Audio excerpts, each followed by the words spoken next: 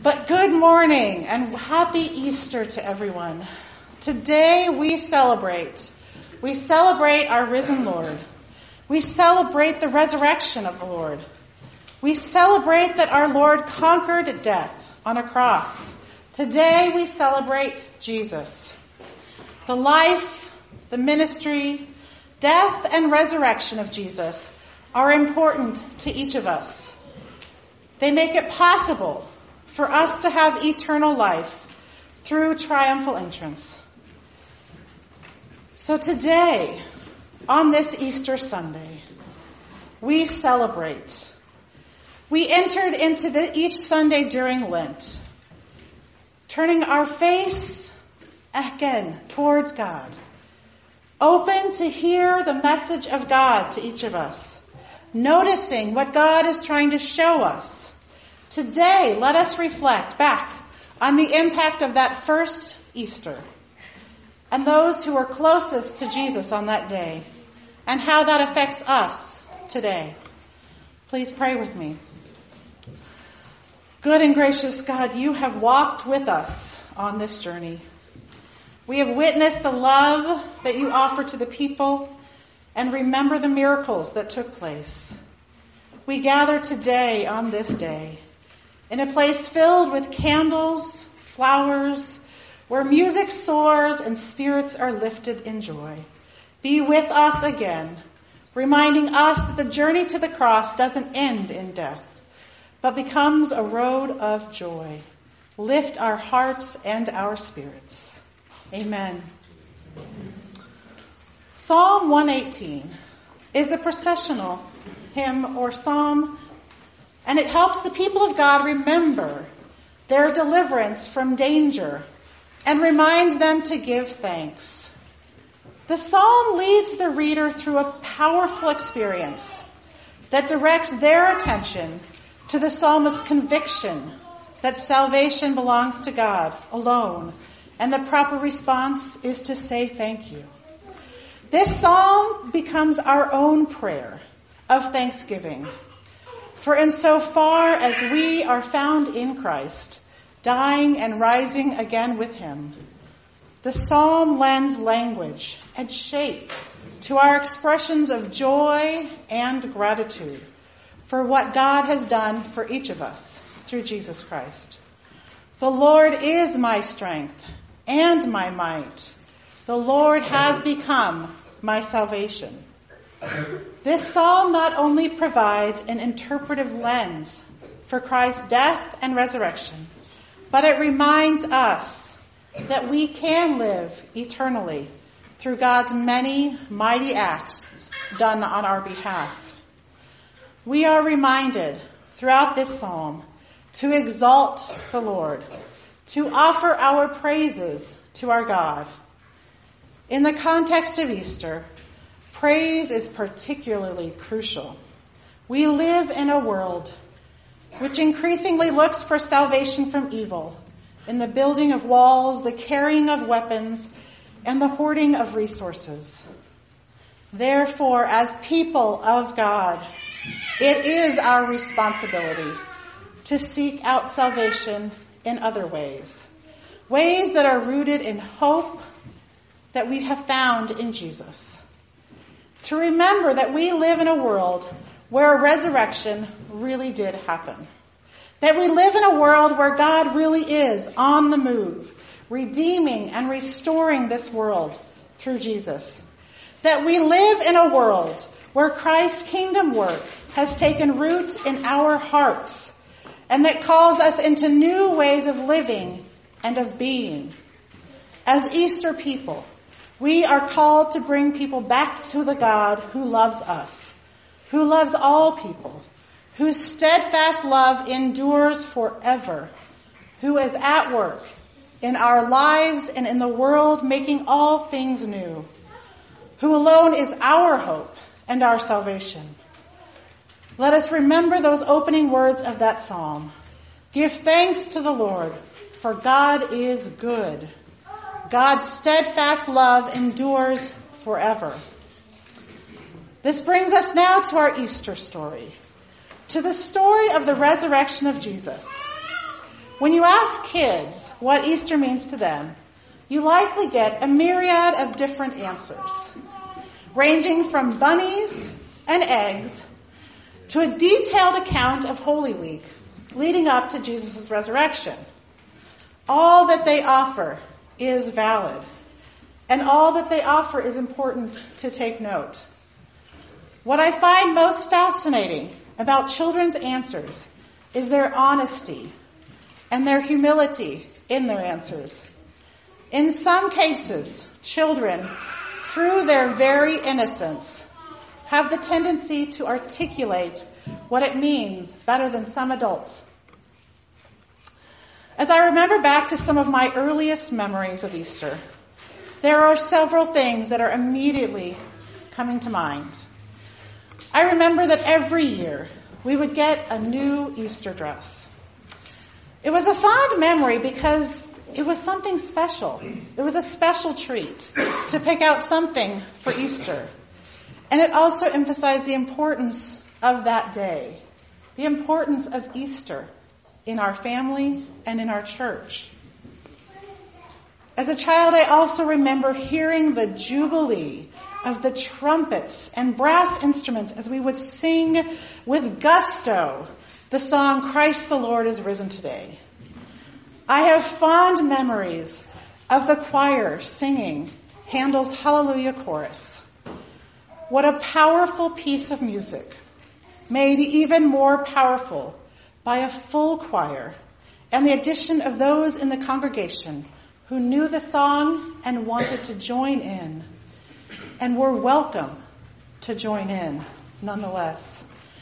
I also remember and cherish time spent together with family and with friends every Easter. We didn't have extended family here in Colorado. So for our Easter meal, there were two other families who also didn't have extended family. And for as long as I can remember, we gathered at rotating houses for Easter dinner every year.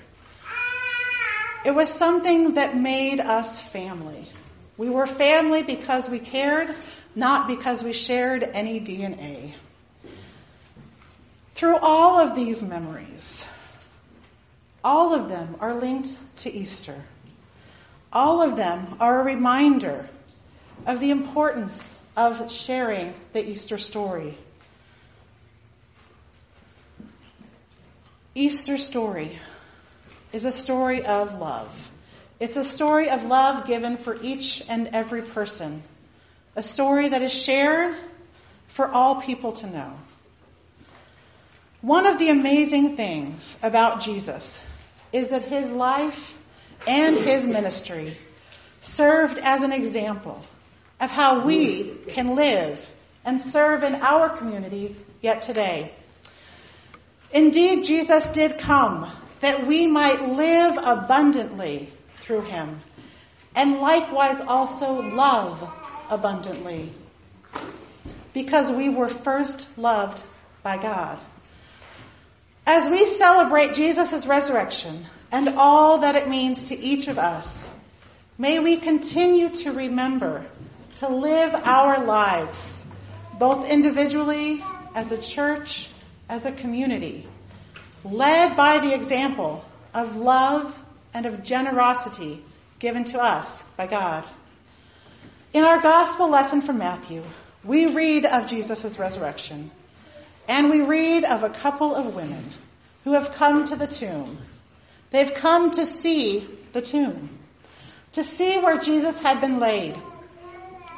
These women have not come to do anything, according to this reading, but simply have come to see the tomb. They come waiting and watching and with great anticipation. These are the women who have followed Jesus and were there for Jesus' final breaths at the cross and are now at the tomb.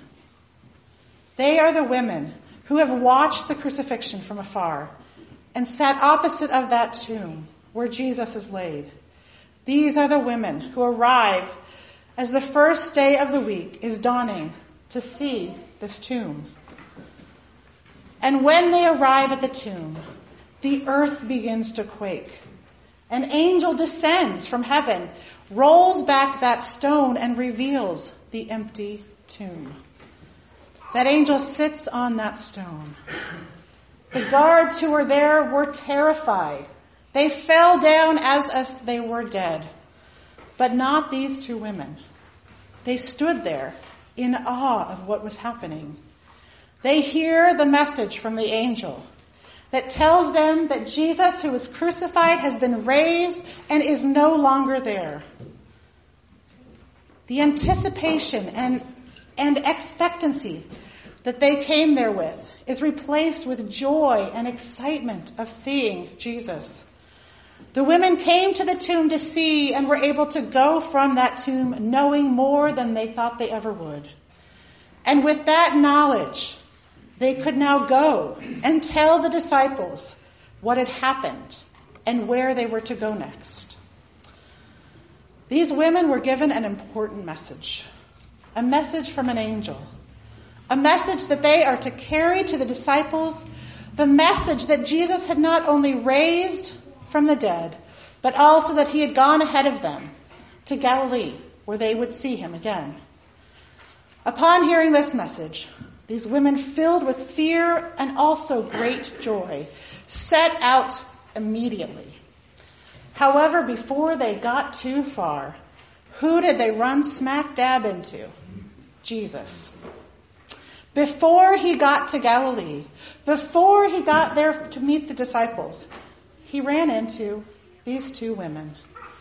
And they knew immediately who he was. And rather than say anything, they began to worship him right there because they knew that that was Jesus. Throughout this entire experience, we never hear a word from either of these women.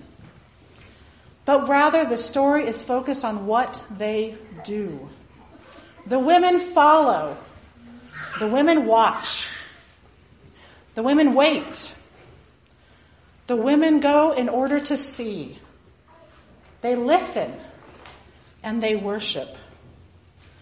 When the women are told to go tell the disciples where they have been hiding, that they must go before to Galilee to see Jesus, the women go quickly to carry out this task.